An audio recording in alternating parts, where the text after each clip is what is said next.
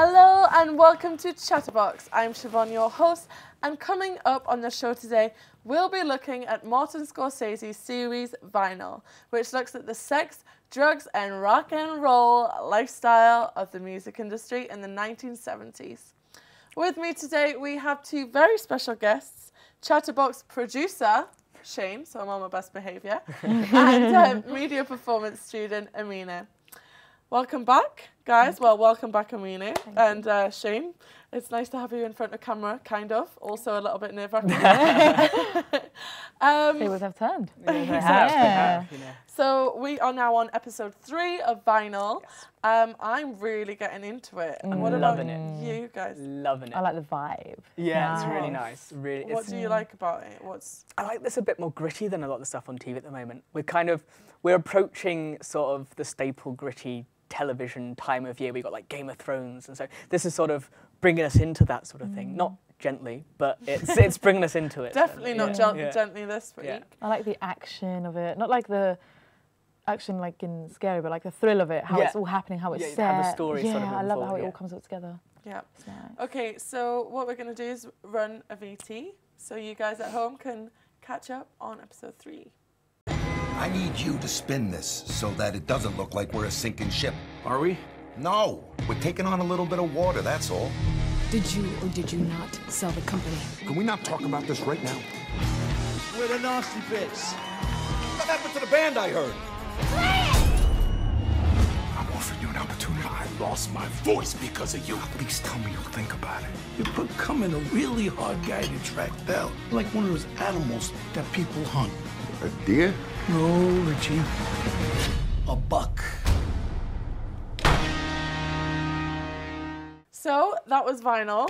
Obviously, you can see that Richie is still, as our protagonist, kind of losing the plot a little bit. He was caught up in the murder in episode 1 in our pilot, where Chuck, who was a huge radio producer, was killed. And he was there at the murder scene. We found the body. Well, we didn't find the body, but they found the body. Yeah. The body was found this week. Shane, what do you think we should expect?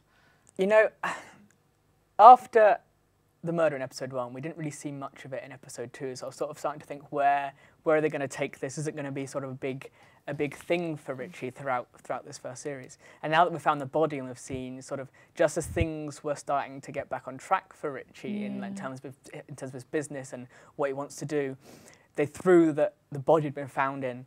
And so I'm excited to see exactly how that progresses for him as a character, because obviously this is something he's never ever been involved in before. Like, even though he's done the sex, he's done the drugs, he's done the rock and roll thing, usually you tie in murder with that, and that's something he hadn't really experienced before. And I think it's nice to see a character that is still shell-shocked by the fact that they've just seen someone's face pummeled in front of them. Are you empathising with Richie, though? Because personally this week I feel as though the intention of the episode was for us to take more of a dislike to Richie. I mean, we found out that the blues singer, who is takes a huge part of the soundtrack in Vinyl, and he's fantastic, who was signed with Richie, lost his voice because of Richie. We also found out that because of Richie, his wife couldn't fund a dance project that meant a lot to her.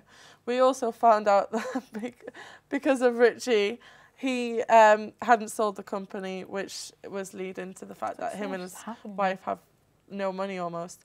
And one more, because of Richie, we saw Alice, who one of the guys who works for Richie's company nearly signed before Alice had stitched him up and said, Richie used to let us down before we were when we weren't signed even, and now that we're signed, why would we go to him? So Shane, how are you feeling towards Richie? I still really like him. I think it's setting him up for a redemption arc sort of thing for this series. I like that all this stuff has happened in the past, and we're not seeing him make those mistakes. And if we are, it's through those flashback scenes. Flashbacks are a massive feature of Scorsese films. I love it. Do you think they're working well in Vinyl? Yeah, I mean, sometimes it takes me a while to pick up that it is a flashback, because sometimes the characters will look almost exactly the same as they do in modern day, and so I won't initially pick up it is a flashback, but then certain things will happen and certain things will be said, and it will cut back to modern day. I'm like, oh wait, that was a flashback. And so I think they could be made a bit clearer as to when they are flashbacks, but other than that, I do enjoy seeing as well as hearing of these events that have happened in the past. No, I feel like I can understand when there's a flashback though. If you do. Yeah, because I can tell from the difference between it. Yeah. What differences do you Like notice? the way how he acts before and the way he is now. I mean, from all they accuse him of being all the troublemaker and everything, and then before how he's learned from his lesson, but at the same time he does it again. Yeah. But I still feel I can see the difference, contrast between him. I don't know. I don't know how you feel about that. No. I mean, no. Quite honest. Definitely. Quite to the point, Shane.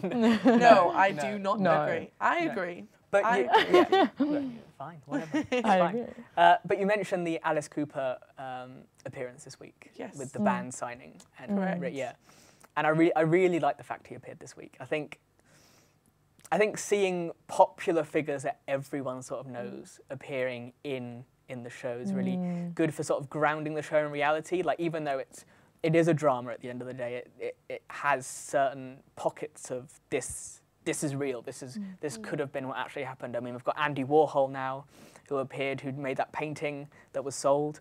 Who I didn't even realise it was Andy Warhol until we saw the signature on the painting. Like, He's a brilliant character. A big artist. I love Andy Warhol. Brilliant. He makes me laugh because he's so flamboyant. Yeah, he is. flamboyant. Well, yeah, he is. You know, he's very in his own little bubble. He's a very good, very good character. I'd like to see more of him. Yeah. I'd really like to see more.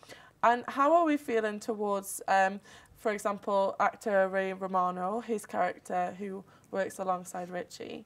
They are struggling with money as families now, with their families, and because Richie made that decision when he was high and ran into the office to not sell the company, which I actually noticed sort of was kind of had a connection to the scene in Wolf of Wall Street, which is also Martin Scorsese, where Leonardo DiCaprio's character decides he doesn't want to sell the company. He doesn't want to give up his position. He just makes it bigger. Exactly. So do you think that maybe like Wolf of Wall Street was expanded and then crashed, do you think this might happen with Richie's business now that he's chose not to sell? I don't know. I mean, obviously we're seeing the repercussions it has not just for Richie, but for other characters, more specifically Ray Romano's character. And it's really weird saying Ray Romano in this sort of thing, because I'm used to seeing him from Everybody Loves Raymond and Ice Age, and so going from that to this, it's just weird seeing him in a more. It's like any comedian you see sort of doing a more serious role. It's like Robin Williams in a few films. It was weird seeing him doing proper serious. But I love actors like that. I love when I see people doing different stuff. And I love that. I think he's doing a fantastic job. He is. And his character's very believable and very likeable, I feel. So next week, what are we expecting to see from Richie? Do you think at the end of the episode we saw that the band, could you do the Nasty Bits? The Nasty Bits band. He took quite a liking to in the end. Do you think that maybe he's found a new project and he's going to make something of them next week? I think so. I hope so. Anyway, I hope something goes right, because I can see a lot of things still going wrong for him. Obviously, the body's been found. His wife's sort of hating him she is. at the moment. And I don't blame her. I agree as well. I agree as well. Well, definitely. I'm afraid we're going to have to wait until next week to find out exactly what's going to happen with Richie and his poor wife, Devon, because he just keeps letting her down. Thank you so much for joining us. And you get back behind the scenes, because it's too nerve-wracking having you here. But unfortunately, that's all we've got time for this week. Thank you to our amazing guests, and join us next time. Bye for now.